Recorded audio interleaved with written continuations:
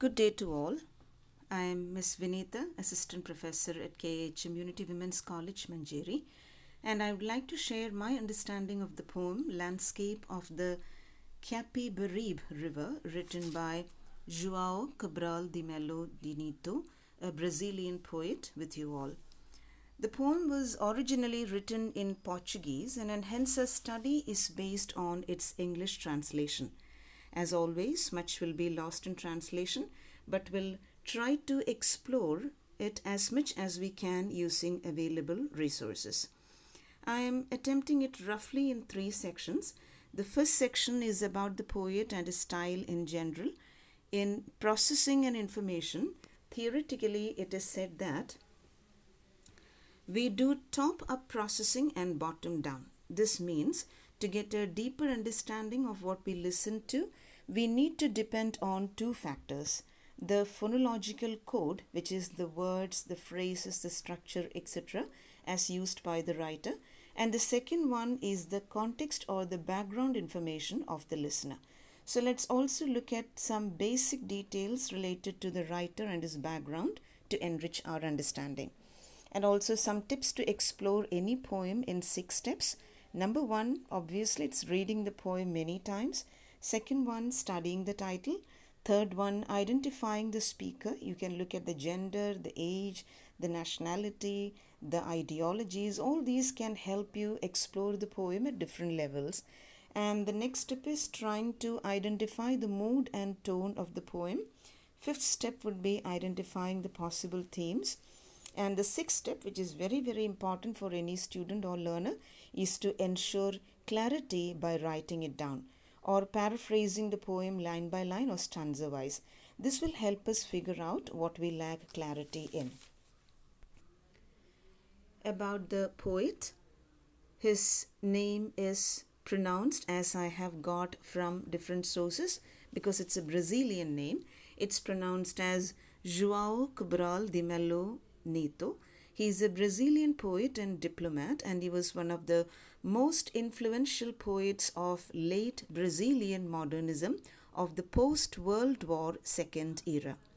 He was a strong voice who expressed strong criticism of literature, of artists, and of Brazilian society through his poems. He has been praised for his wit, ontological intelligence, and metrical mastery. By ontological, we mean his philosophical studies related to existence, reality, and the nature of being. Metrical mastery is related to the composition, the choice of words, the structure, the style of his writing, the capacity for inventive thought and quick understanding are all included in this. He has often been referred to hence as a difficult poet, but our selection is an understandable one. The poem, The Landscape of Capibaribe River. To get into the core and easier process, let's give a small challenge to our poetic sensibility. So I'm deviating slightly from the poem to make us understand what is imagism, how does a poem and the image work on our mind, etc. Now, what do these colors bring to your mind? It's nothing but a certain vertical stripes of green, yellow, blue, etc. But what does it bring to your mind? Does it bring football times, Brazil, the striking World Cup goals, or the Brazilian carnivals, or even the man Ronaldo? So a color or an image can bring in many associations. Based on these associations, we develop a chain of thought. We give them meanings. Now, think of something that is more familiar to you, which is our river Ganges. Ganges is our river Ganga Nadi. In English, it's pronounced as Ganges. What are your associations related to this river? Is it the geographical features alone that come to your mind? Just give some concentrated attention on all the associations that come to your mind. Does it bring in divinity, purity, culture, or in total contrast to all these progress and devastation and pollution? think of all associations. Our brain has a very strong way of connecting images to multiple thoughts and meanings. And this is applicable to poetry too. Images and imagery used in poems should bring in multiple thoughts and even powerful emotions. Maybe this is the simplest way of making us understand what is imagism and imagist poetry, which this particular Brazilian poet, Joao Cabral de Melo Neto, has used in many of his poems. So hereafter, I won't be pronouncing the full name. I'll be calling it de Melo Neto.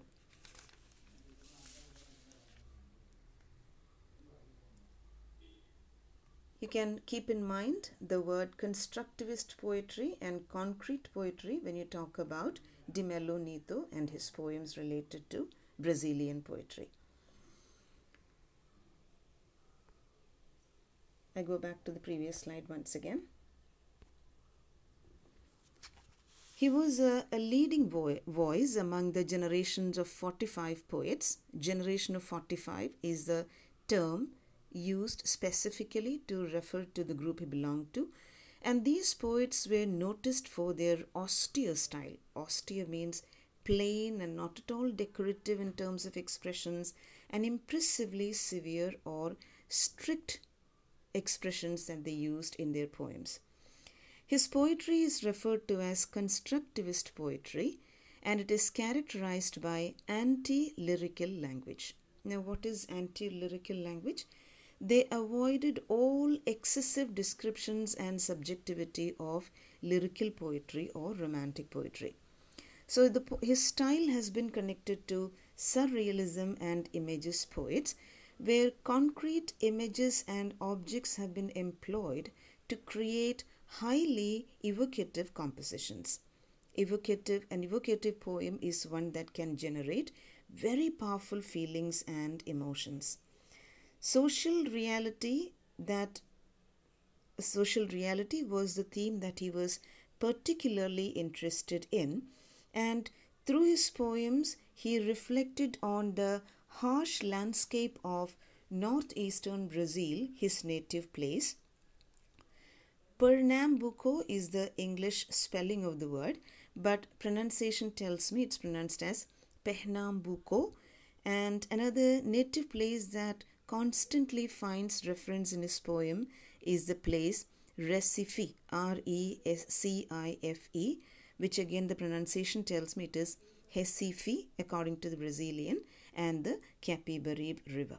So since most of his poems are specifically intended to reflect on social realities that he wanted people to be aware of, I have mentioned his native place Pernambuco, Recife, and the Capibaribe river. So this poem also cannot be much deviated from these realities of northeastern Brazil, where he had concerns related to its economics, its development, its people, its resource division, etc., etc.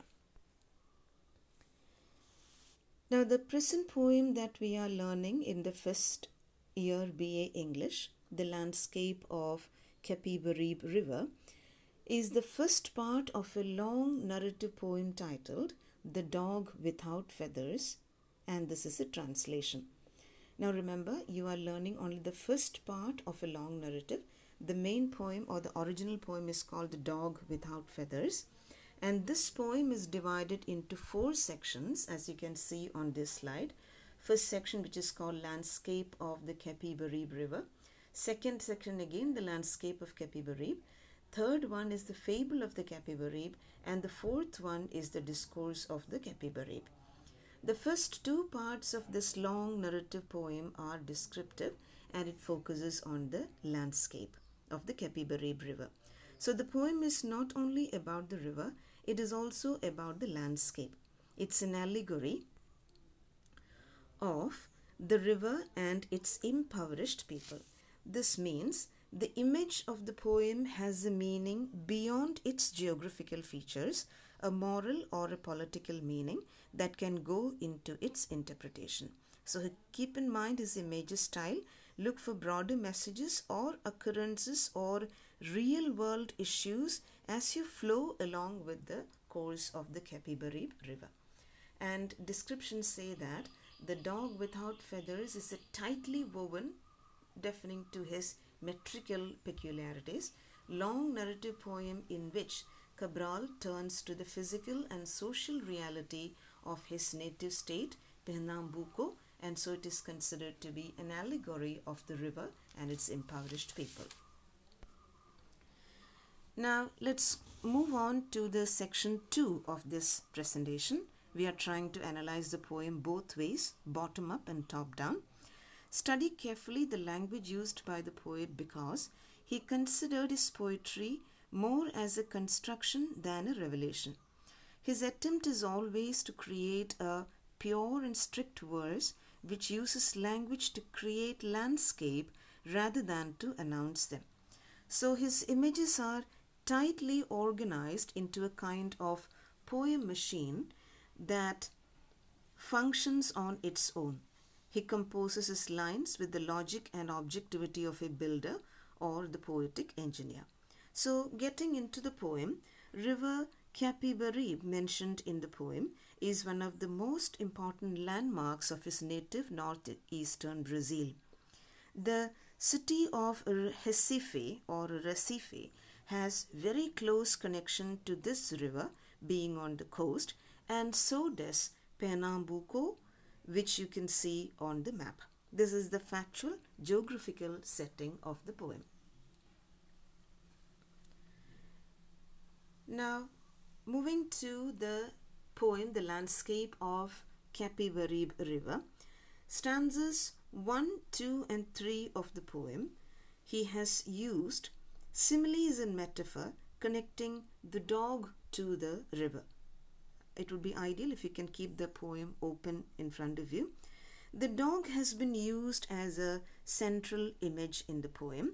City crossed by the river compared to a street crossed by the dog, a piece of fruit cut by the sword, the river reminding him of the dog's docile tongue and sad belly, maybe the river lapping the land, or the land of Recife or the northeastern Brazil, and unimaginable like the wet lapping tongue of the dog. And then in the third stanza, he talks about the river was like a dog without feathers. The dog without feathers may be a way of showing deprivation. Normally, we don't relate feathers to dogs. Dog is not something with which we relate feathers. But certain attributes are given to certain things based on which we expect beyond what we see. So maybe the poet wants us to go beyond what is represented as blue color on the map of Brazil. If you look at Pernambuco, the river Capibaribe on the map, you can see it is represented as of any river, it is represented in blue color. So when he calls the dog without feathers, it is his way of showing deprivation. It may be a reference to the desolate people living on the banks of this river, particularly the social fabric of the northeastern Brazil. There is also a suggestion that the connection between the living and the non-living, or the organic and the inorganic, is strongly established by this imagery. Dog and fruit, living; street and sword, non-living. So just go through the similes in stanzas 1, 2 and 3 to understand this. In the upcoming stanzas, which is stanzas 3 and 4, he is using catalogues. Cataloging is a method that is used in poetry to list things that can be connected to that particular theme. So in the stanzas 3 and 4, he uses catalogues and lists what the river knows and what it doesn't know. It moves from, when I say it moves from, as you look at stanza 3 and 4, the poet talks about certain things that the river knows, and then certain things that the river doesn't know. So as you move along stanzas 3 and 4, the poet is taking you from the pristine, pure condition of the water and river to the present, perhaps indicating the river should not have known what it knows now. This condition of the river should be identified with the corresponding life on the land. You see the words that he has used, the river. He doubts whether the river knows about the blue rain and the blue colored fountains, but it definitely knows about the mud, rust and the silt and the mucus. So here you can see the cataloging is used to reflect what the river should have known, but it doesn't know, and what the reality is and what the river knows. So using these cataloging as a poetic technique, critics say that he is conveying ethical reflections and specific moral issues of nature and animal life.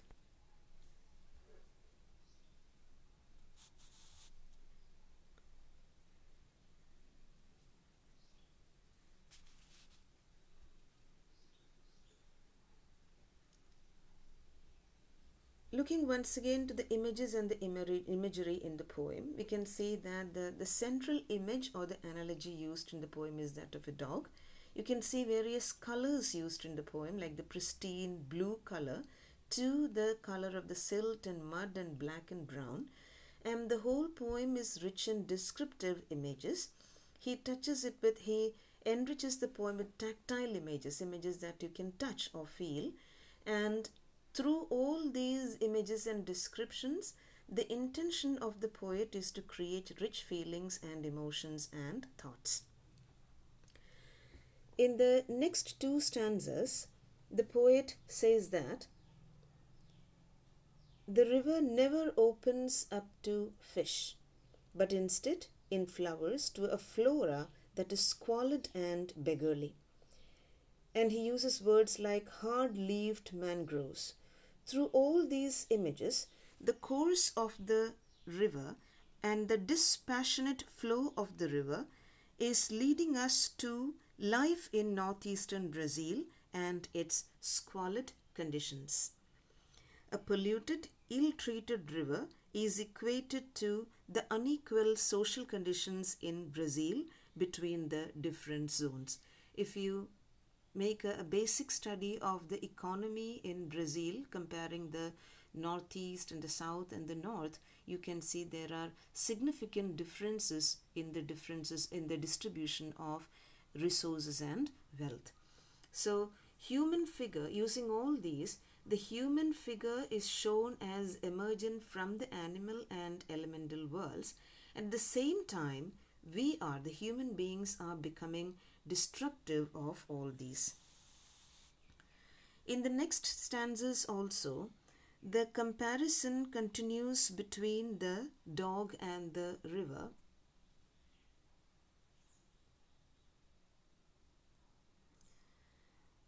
When he says that the river's childbirth is fluid and invertebrate like a dog, and it never boils in anger, but in silence it bears the bloating poverty and yields in silence, the color employed here is black. The loss of its purity, fluidity, and the diversity are all suggested through these usages of colors. It is suggested that even the black people who lives near the river banks are also represented using the color black. Now, why are the black people mentioned in here? We said that he is interested in referring to social conditions. These black people are not listed anywhere in the economic indices of a great nation. Human life that emerges from the very elements of nature turns out to be destructive of its very elements. This may be understood or construed as the larger theme the poem points to.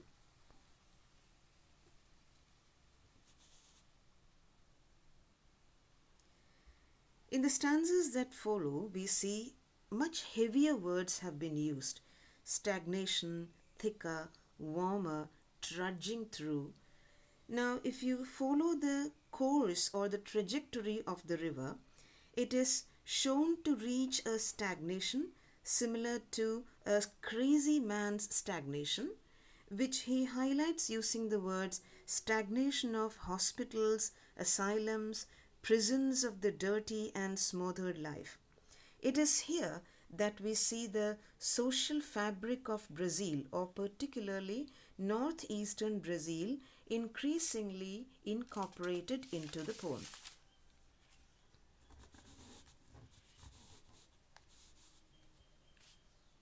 I'll read out from the slide. It may refer to those who are oppressed by diseases and by the endless greed for their lands, the mentally ill and the convicts who are forgotten in failed prisons and healing systems, or children and adolescents who live on the streets and spend their short lives begging, committing crimes, and inevitably becoming drug addicts. So keep in mind the imagist, the surrealist techniques that the poet de Melo Neto has been popular for.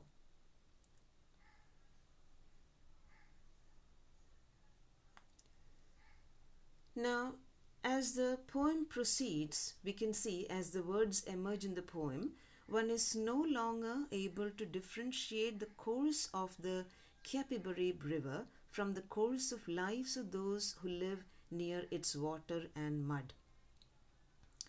So the word stagnation is simultaneously narrating the ruin of people who inhabit the landscape. And you can see that the trajectory of the river is being traced through Recife and is centered on the landscape of his northeastern Brazil, one of the country's poorest and most socially fractured regions.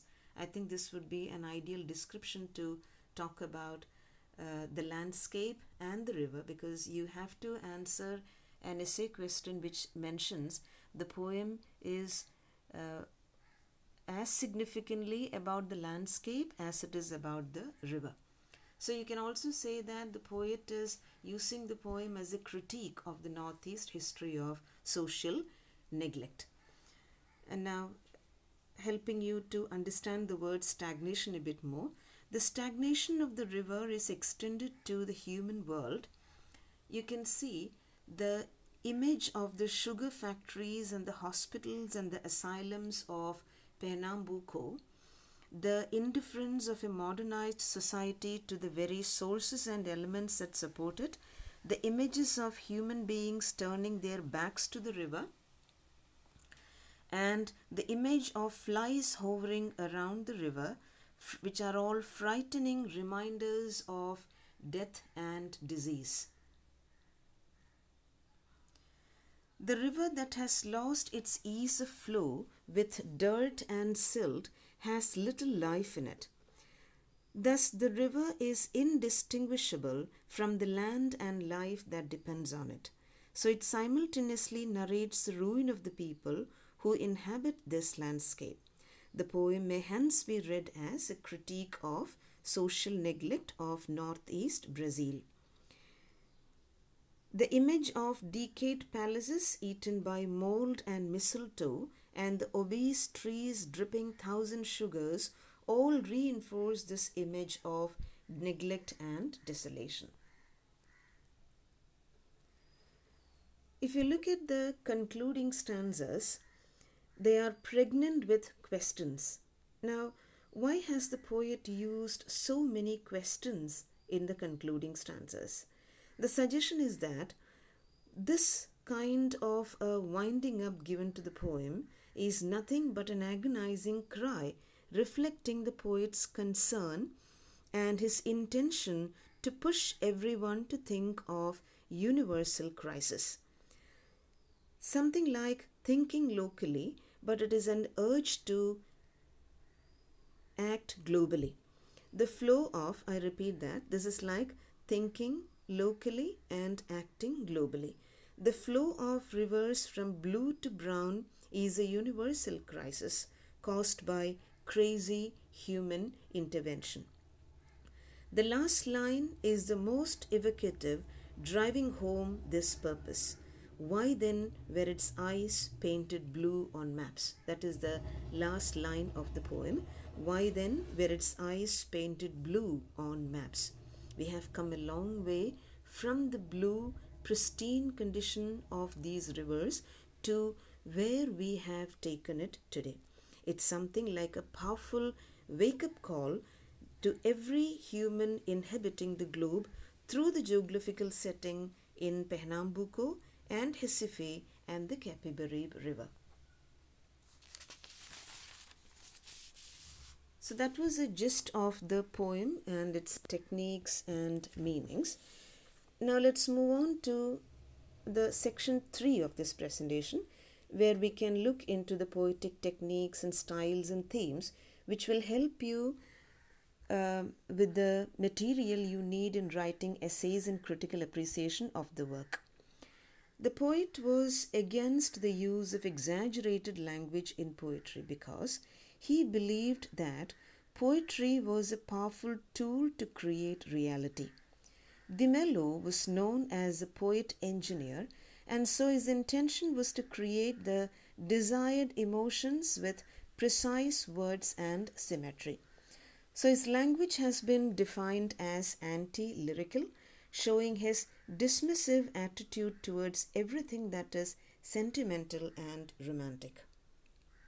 But this doesn't mean that the poem is devoid of feelings. He writes mostly about austere subjects, serious issues, and in this case the Capibaribe River, its pollution, its landscape, and its inhabitants, trying to reinforce the message of misery. His language may hence look unpolished, but it is said to be a perfect architecture that purposefully fits its theme so that the two become the same or indistinguishable.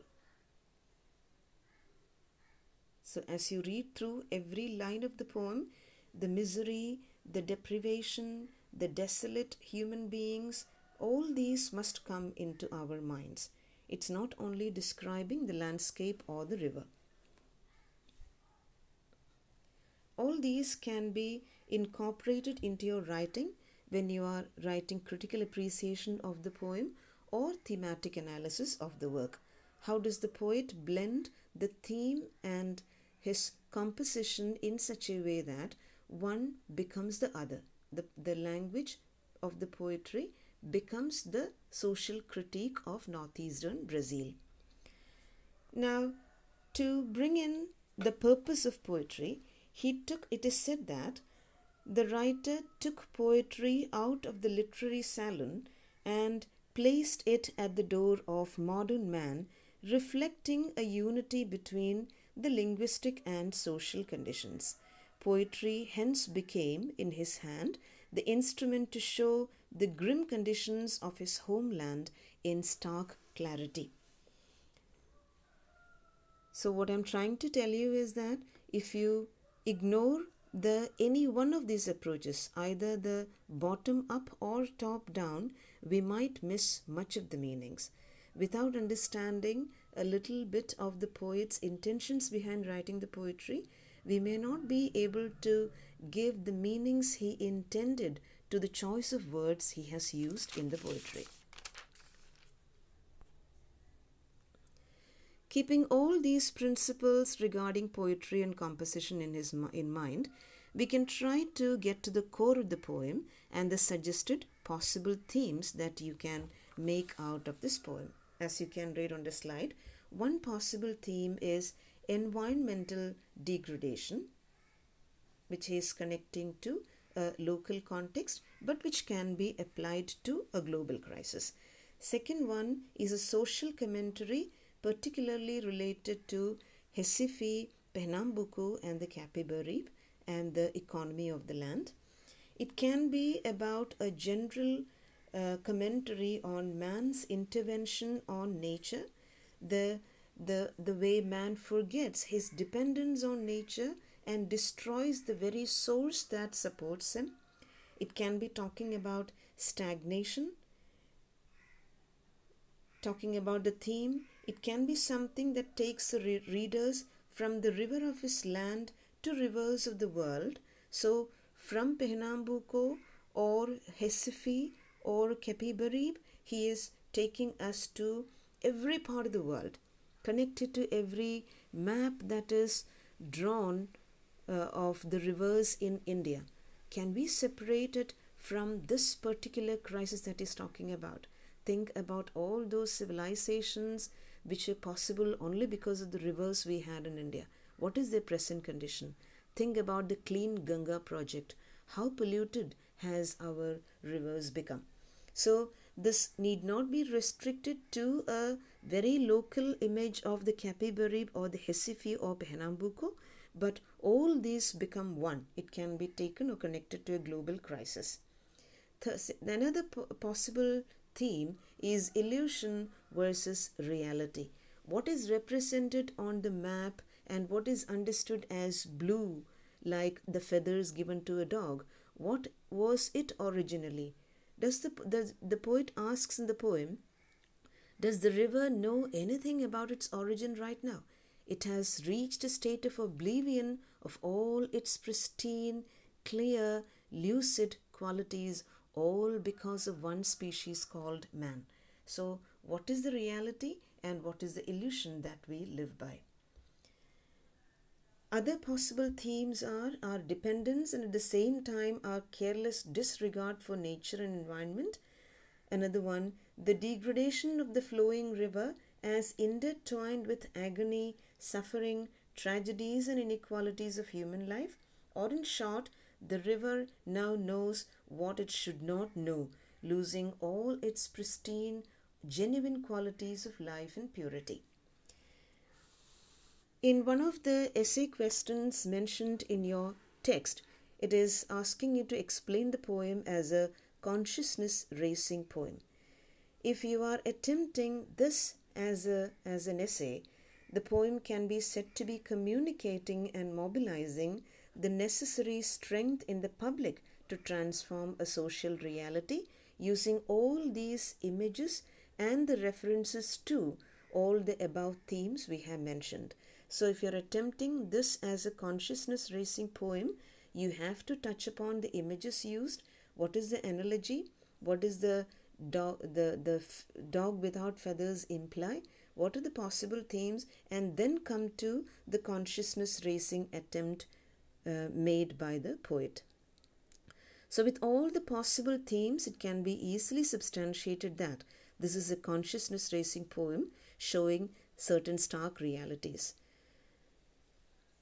This will also substantiate his view that poetry is a tool and a methodology for understanding and exploring the world and the place of emotions and human beings in it.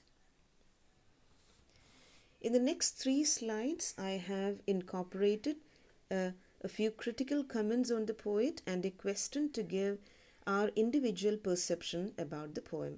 Think differently but connected and develop the ability to substantiate our individual arguments with evidence from the text or other sources. This is a quote I have used about the poetry of Melo Neto.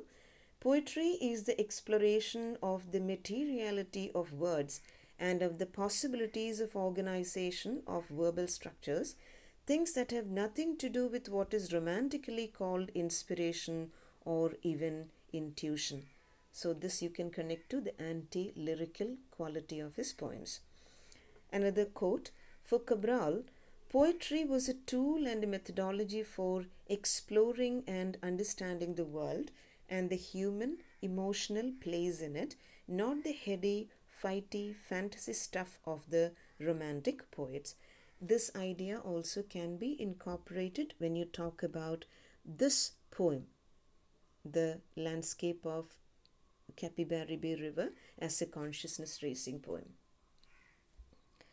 Jalal Qadir has said about Cabral de Melo that he is a sparing writer concerned with presenting the world as nearly as it is as possible. There is little question that his sparse, image-driven poetry represents an important, perhaps an even crucial way of seeing the world. Now, this is a question I have posed for you, the readers, to think about. What are the advantages and disadvantages of a deeply local poetry when it comes to trying to talk about the human condition in general?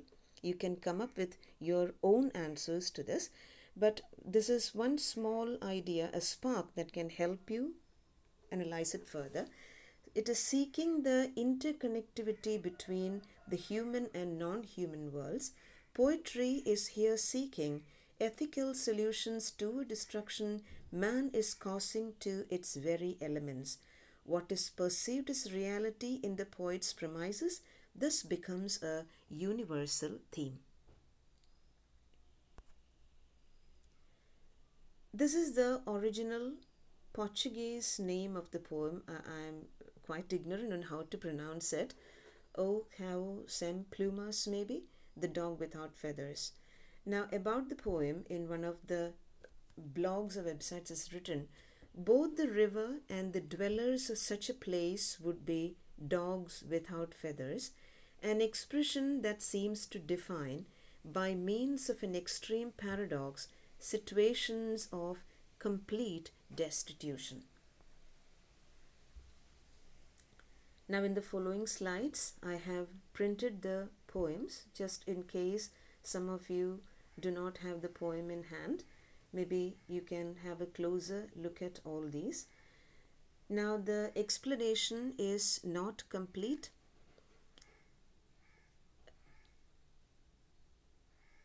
We can say that this is just an attempt to study the poem using the available resources. I'll be very grateful if you can come up with extra information, which you may please write to me at mkvinitha@outlook.com. No explanation shall be perfect when it comes to a poem. Thank you all. Thank you very much for your listening.